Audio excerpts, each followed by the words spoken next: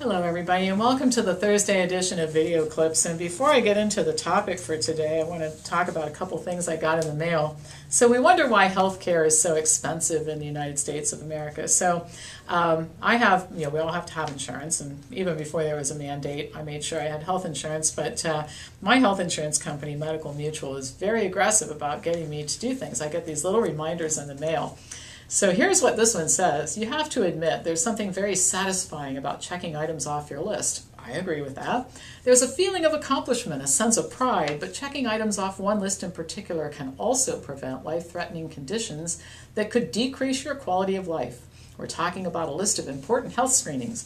And then it has Pamela's Here's to My Health To-Do List, personalized for me.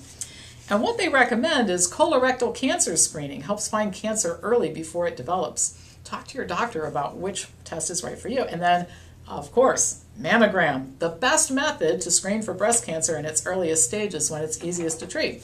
Absolutely a scientific lie. Now, there's a part of me that wants to sit down and write a very long letter to Nancy Martin. See, it has the personal touch. Nancy is very concerned about my health, and show her the error of her ways, but I'm not going to do that. If you recently checked one of these tests off your list, we may not have the claim yet, or you may have completed it when you were with a different insurance carrier. If this is the case, help us cross you off our follow-up list. You have to actually request that this type of information not be sent. But I'm not going to do that because it makes great information to share on video clips. And think about the people who don't know better, who probably get this and go, boy, Medical Mutual sure does care about me. It's a personalized letter addressed to me with Pamela's Here's to My Health To-Do List. Well, while we're on the subject of screenings and cancer and everything else, this just is amazing. There's they may have these in all cities, but we have this magazine called City Scene Columbus. And in addition, they tell you about the local arts festivals and all this sort of thing. So this is an article called Return of the Mac. Cheesy shindig at Easton will once again raise money to fight childhood cancer. We're going to eat cheese to raise money to fight childhood cancer. So I just want to read you a couple of excerpts because this is rich. Easton Town, on October 6th, Easton Town Center hosts the second Columbus Mac and Cheese Festival with a vast array of macaroni and cheese dishes. Proceeds benefit the Ohio State University Comprehensive Cancer Center. We are, and then one of the chairman of the event says, we are one step closer to macking out cancer. All right. More than 20 restaurants and vendors from Easton and the greater Columbus area will put their best mac and cheese dishes forward at the 2017 event. At 2016's inaugural event, Easton's Kitchen Den Bar brought its bacon mac and cheese. Now, there's nothing better than combining the cheese with the bacon at an event that is designed to raise money to fight childhood cancer. So they brought their bacon mac and cheese with Applewood smoked bacon, 4 different types of cheese, and roasted tomatoes. Okay.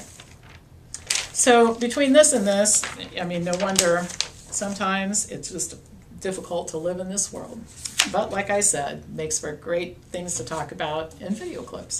So, and I guess that's no different than the Susan Komen pink M&Ms and the pink buckets of fried chicken and the American Cancer Society, which holds Cattleman Barron's balls all over the country, because there's nothing like eating beef to fight cancer too, right? Okay, so since this is ridiculous, let's talk about cancer in a more productive way. Cancer-related fatigue, or CRF, is a common condition, particularly for patients who are undergoing chemotherapy for treatment.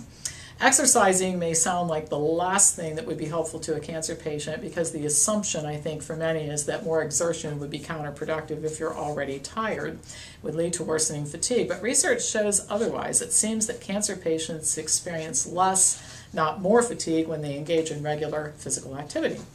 Recent presentation at the American Society of Clinical Oncology, or ASCO, included information about how exercise can actually relieve CRF and explain some of the underlying mechanisms. And this can get pretty technical, so the written article has more of the technical stuff. I'm just going to provide the overview here. But according to the presentation, there are many studies showing that exercise reduces CRF. In fact, one meta-analysis that was discussed included over 11,000 subjects and compared the effect of drugs, psychological counseling, and exercise on CRF. While drug treatment had almost no effect, the effect of exercise was quite significant, better than drugs. Exercise better, I've been saying that exercise is better than drugs for years and years, but now we know it's better than drugs for cancer patients. One of the ways in which exercise relieves CRF is that it reduces the production of a molecular signal for muscle degradation. Since muscles serve as a large reservoir of amino acids that can be used for energy production, preserving muscle with exercise can increase overall energy. In one study, 350 cancer patients who had not yet received chemotherapy were randomly assigned to two groups. One group received chemotherapy without exercise. The other group participated in a 6-week program that included both resistance and aerobic exercise. Plasma proteins that are markers for muscle degeneration were higher in the patients that didn't exercise. They remained stable in the patients who were exercising. Now, plasma mtDNA, or mitochondrial DNA, converts energy from food into energy that can be used for the body.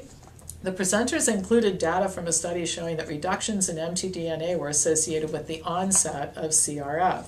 A large body of evidence shows that exercise increases the production of mtDNA, improves muscle efficacy, and decreases mitochondrial reactive oxygen species. So again, it's kind of technical. I don't want to go into all the technical stuff, but I think you get the idea. Another study that they cited showed that exercise improved quality of life, and also symptoms improved within just a few weeks of starting a workout program. Older cancer patients who exercised during chemotherapy had significant improvement in social, emotional, and physical domains, while those who just got the treatment and didn't exercise showed no improvement. Now, I think there are two things at play here. One is the benefit of exercise on the markers that they were measuring, and that's all nice and scientific. But the other is something that I don't necessarily know that you can measure, and that's the positive effect of engaging in quote-unquote normal activities during treatment. These activities can send, I think, very powerful messages to cancer patients, such as, I'm fine, I'm strong, I'm living, I'm planning to live for a long time. Exercise is something that living, strong people who want to stay on the planet for a long time do. In fact, in the book Radical Remission, Dr. Kelly Turner reported that while many of the cancer patients who were survivors that she interviewed weren't exercising when they began their journey back to health and turning their health around, almost all of them began an exercise program eventually during their recovery period. Well, according to Tara Senft, MD, Medical Director of Adult Survivorship at Yale Cancer Center, I love this quote, "We need more doctors like Sarah." She says, "We are at the point that we should be talking to every patient with cancer about the benefits of exercise." She went on to say that surveys show that most patients prefer a home-based exercise regime and, quote, most want the recommendation to come from their oncologist. And wouldn't it be great if oncologists talked to people about not eating macaroni and cheese and exercising instead, right? Okay, that's all for today, and in fact all for the week. As usual, pass this on to anybody who you think would enjoy watching, and I'll be back to you next week with more news.